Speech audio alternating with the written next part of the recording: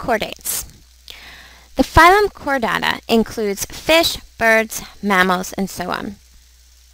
Chordates are animals classified in the animal kingdom, and they also contain something very important that makes them unique, a backbone. The phylum Chordata include all of the animals we are typically familiar with, such as snakes, horses, birds, etc. Chordates can also usually be called vertebrates for the fact that they both develop a type of backbone at some point in their lives. Chordates can swim, walk, and fly. They have a notochord, which is a tube developing in the mesoderm of an embryo, as you can see here.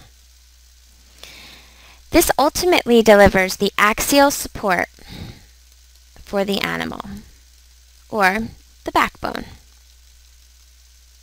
Fish, birds, and mammals also all share the fact that they have bilateral symmetry. They are triploblastic, meaning they have 3 germ layers in their early development. They are cephalized, or head-centered, and have complex organ systems, including circulatory, excretory, and respiratory systems.